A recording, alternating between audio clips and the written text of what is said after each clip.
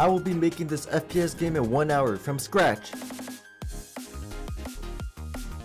First, let's make our character controller. Ask ChatGPT for advice and boom, I have a player controller that works super well.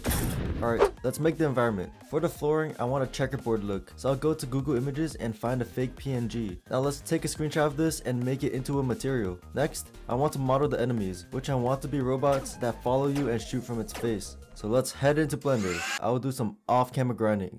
3 days later. Here's our small enemy. Now onto the big boss. I will now extrude this face. Wait, it's our sponsor for this video. Raid Shadow Legends. And boom, here's our big boss. Now for the weapons, I made these 3 blasters from scratch. I need some water. For sound effects, I spat into my mic and asked AI to make it sound like lasers. And now for a mewing break. Finally, I put everything together and this is how it looks.